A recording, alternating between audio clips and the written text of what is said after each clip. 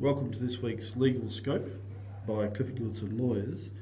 This week we're joined by Harrison Humphries, who practices in the litigation and dispute resolution area of the firm, and Harrison is also head of our litigation section. Now Harrison, I'm sure you're aware litigation and dispute resolution is an often misunderstood area of law. People tend to have preconceived myths and views from watching perhaps too many TV shows about litigious lawyers. So we might try and clear up a few of those myths today. Can I get you to start maybe with talking about what types of disputes Clifford Goodson deals with and what we don't deal with? Yeah, it's a good question. Shows like Boston Legal probably paint a fairly inaccurate picture of what dispute resolution and litigation is all about. As our firm here at Clifford Goodson focuses on legal services for business, we tend to concentrate on commercial litigation, which means that it doesn't involve, and we don't practice in areas like personal injury or family law. If we can start with dispute resolution, I think it'd be handy to start with some sort of meaning or definition of a dispute. Essentially, that's a disagreement between two different parties that can't be resolved without external help, for example, from a lawyer. So essentially, as part of our dispute resolution, we attempt to resolve disputes between people. Some of the types of disputes that we look after are disputes between directors, shareholders, partnerships, landlords and tenants, insolvency disputes. For example, one party goes broke and it might go into liquidation or bankruptcy. Insurance, franchisor and franchisee, disputes between parties involved in a deceased estate. Negligence by one party, but not personal injury or workers' compensation. Contractual disputes, disputes between suppliers of goods and services and consumers. Defamation is another main one, and disputes involving property, both land and personal property, like cars or things like that.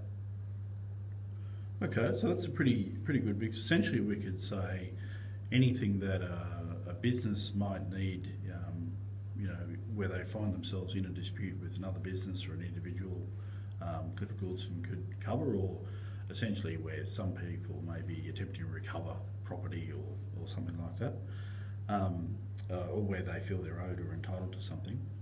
I guess to help explain a bit more, could we get you to talk about in a little detail what we really mean by litigation? So, what that term means to a lawyer and how it might affect someone going through the process. Litigation is probably a reasonably well misunderstood term in the sense that not many lay people know what it means. Litigation is essentially a tribunal or a court proceeding. So where one party is suing another, generally they're claiming money from the other party, and the other party is defending that by saying no, they don't owe or have to pay that money to the person making the claim. We only do civil litigation at Clifford Goodson, which means we don't handle criminal or traffic matters. So unfortunately, if you've committed an offence and the police are after you, that's a job for another firm. Look, it's where the parties have been unable to resolve their dispute via dispute resolution, with or without a lawyer, and they're asking an independent, objective decision maker to find in favour of one or the other party, and I suppose the main benefit of that is that decision, particularly if it's by a court, by a judge or a magistrate, then that decision is both binding and enforceable. Okay. So really what we're saying is there's almost two elements to the process. There's the dispute resolution part, which is what the firm really focuses on, trying to resolve the issue for the client without having to proceed to court. So essentially, a client comes in to see us with a dispute, they won't immediately find themselves in litigation here, will they? No, I think given our firm-wide practical-based approach to all of the work that we do here, whether it be commercial property, tax structures and planning, employment or workplace law, we like to be commercial and practical in our advice to our clients as to what we recommend they do and how they handle their dispute.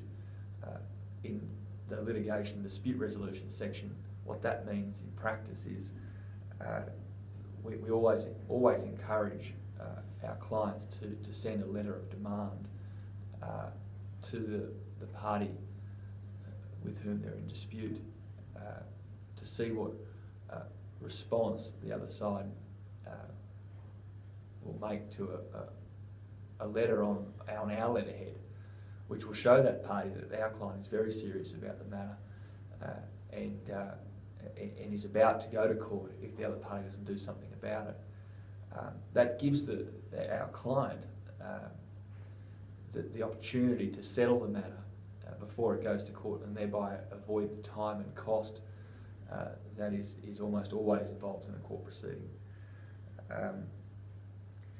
Another option is an off-the-record, or what we call a without prejudice telephone conversation with either the other party's lawyers or the other party if they're not represented legally, and see if we can't come to some sort of resolution that way. And a third option, I suppose, is a face-to-face meeting with or without the lawyers, but definitely between the parties. Just get them in a room and let them talk it out, and I think that gives the matter the best chance of settling, and at the very least gives the parties a chance to negotiate a settlement agreement and work out what exact issues are in dispute and what issues are actually irrelevant or they actually agree on. By narrowing down the issues in dispute, you give yourselves the best chance of avoiding a court proceeding, which not necessarily a measure of last resort, because a court proceeding is there for a reason. But we would always recommend or suggest that parties enter into a fairly robust and strong dispute resolution before bringing a court claim. All right, that sounds good. Thank you, Harrison, for your time today. I think the key message there is for our firm, at least in our litigation and dispute resolution section, the emphasis is very much on the resolution rather than the litigation. Just a reminder to our viewers that you can join us here on Periscope every Friday at 9:45 Australian Eastern Standard Time. You can also find our library of legal scope presentations on the Clifford Gouldson Lawyers YouTube channel. So if you just jump onto YouTube and search for Clifford Gouldson Lawyers, you'll find us there. And finally, if you follow us on Twitter or Periscope, you'll get a little notice each week before these sessions start, so to help you remember to join in. We look forward to hearing from you. Any questions at any time, whether you're watching this live or on replay, feel free to email those through to us. We'll be happy to cover them in a future legal scope. But as for this week, that's all, and we look forward to seeing you again. Thanks, Harrison. Bye-bye.